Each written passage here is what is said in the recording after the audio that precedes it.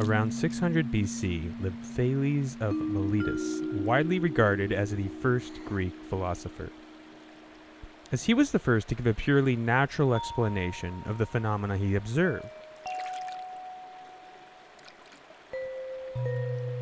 A key observation he made was that certain stones, such as amber, when rubbed against fur, would exhibit a strange property. The amber seemed to emit an invisible force, which would attract small fibers. He assumed that this rendered the amber magnetic, another force he observed when playing with lodestones, which are naturally occurring magnets. Many after him observed that the contact or friction with fur seemed to create an imbalance. Something was pulled from the fur and transferred onto other objects.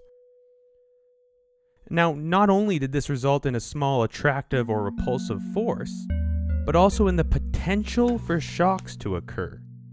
Once the discharge occurred, the force disappeared.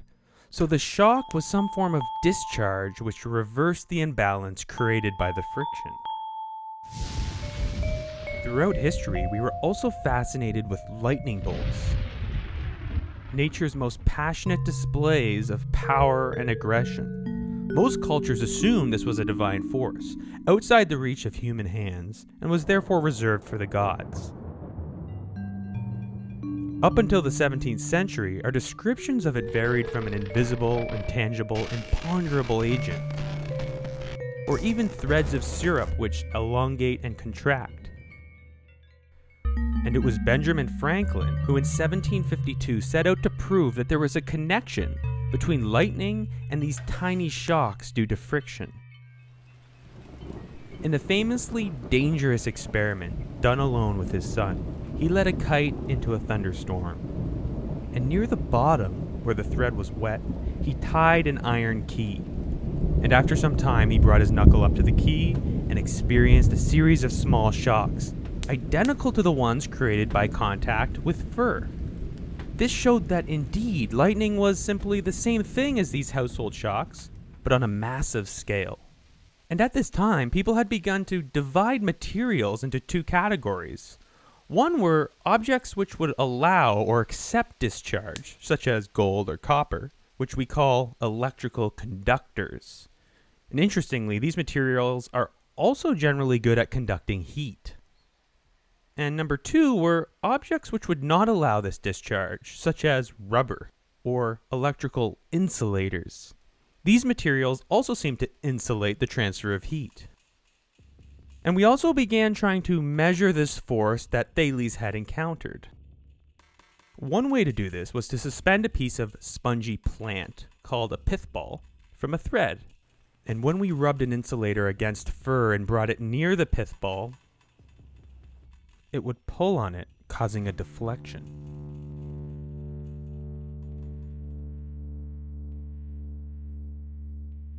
If we added more objects, we noticed this deflection increased due to a greater pulling force.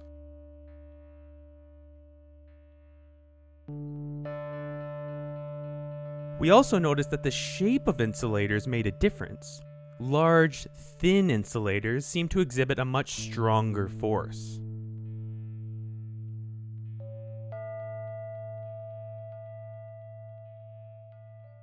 And amazingly, it was found that conductors, such as copper wire, would transmit this pulling effect over a distance. This was demonstrated by running a long wire between the pith ball and the charged insulator. When the object was brought near the wire, it pulled through the wire and deflected the pith ball instantly. When we later touch the wire with our finger, a discharge occurs and the pulling stops and the ball is released. Immediately, people began speculating that this could be the future of optical telegraphs. And in 1774, French inventor Georges-Louis Lesage was one of the first on record to actually set up this idea. He sent messages through an array of 26 wires, each wire representing a letter of the alphabet. When a discharge occurred at one end, the pith ball would move at the other. The trouble with his telegraph was that it only extended between the two rooms of his house. The power of the deflection was small and difficult to work with. though at the time, people were investigating techniques for generating larger charge differences in order to amplify the force involved. One improvement, popularized by Alessandro Volta 1 year later, was an easy way of generating discharges on demand. It was based on the idea that a charged insulator could induce or transfer a charge onto a nearby conducting plate.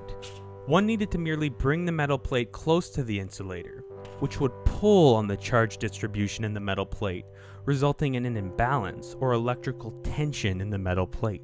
Then one could bring their finger to the plate and a discharge would occur. Then the plate is pulled away using an insulating handle, and an excess charge would remain trapped in the plate. The plate could then be discharged at will simply by touching it to a conductor, such as a finger. And amazingly, this process can be repeated many times without recharging the insulating plate. We could then generate many small discharges at will. And by now, Benjamin Franklin was focused on finding out how to trap or store up these discharges. At this time, he still assumed that electricity was some sort of invisible fluid, since he knew it could travel through water. So he assumed that water inside an insulator could hold electricity. What we now call the Leyden jar was a glass jar with water inside and a metal probe running out the top. Franklin also wrapped the outside in a conductive metal. When he brought a charged conductor towards the top probe, a discharge would occur and stay trapped in the jar. More importantly, was that the jar could be charged multiple times. Each spark would amplify the charge separation or electrical tension inside the jar. A good analogy is to think of the jar as a balloon, and each discharge as a short jolt of water. And after hundreds of iterations, the tension becomes massive.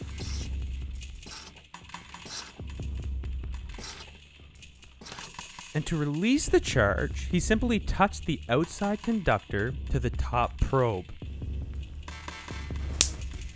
A large discharge occurred. Franklin improved the design over time, eventually realizing that the charge was not stored in the water, but the glass. The water was merely a conductive path from the probe to the jar. Today, we would call the Leyden jar a capacitor, or charge storing device. And when he chained many jars together, he found he could increase the capacity even more and release deadly bolts of electricity. And over the years, people focused on more effective ways of building up charge using friction machines, which could then be stored in capacitors and released as spectacular displays of man-made lightning.